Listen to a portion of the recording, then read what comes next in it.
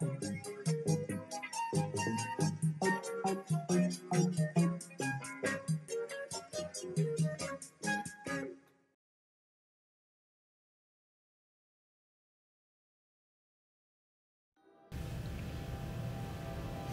one afternoon, Mr. Utterson visits Dr. Jekyll, and he goes into his private study and sits down.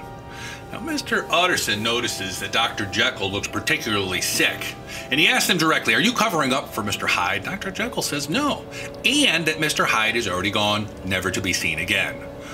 And Dr. Jekyll then showed Mr. Utterson a letter that Mr. Hyde wrote. Mr. Utterson looks at that letter and decides to keep it. Then he goes over to Mr. Poole and says, "Did this letter arrive in the mail today?" Mr. Poole said, "No, we didn't get any mail today." Mr. Utterson began to suspect that maybe Mr. Hyde wrote this letter in Dr. Jekyll's study. So he decides to go seek his friend, Mr. Guest, who happens to be an expert in handwriting.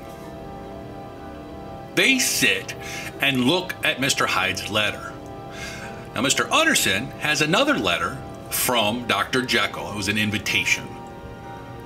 So Mr. Guest asked Mr. Utterson if he could see that letter and use it as a comparison with Mr. Hyde's letter. In comparing the two letters, he realizes that they're the same and that the only difference between the two letters is the slant.